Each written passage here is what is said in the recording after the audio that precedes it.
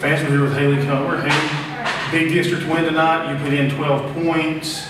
Yeah, how does it feel to get out on that court and actually go ahead and go 1-0 in the district? Feel great tonight. I was really pumped before the game, of course. Well, everybody was. We came out really competitive. We are competitive. So yeah, it felt pretty great. You've got a long district slate to go. This is just one win. How do you keep focused towards those district games and on towards the district tournament and beyond?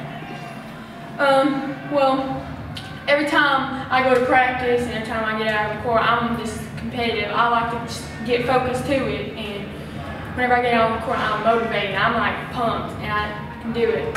So I'm focused straight to it. Well, Haley, we thank you for your time. We'll see you in the next game.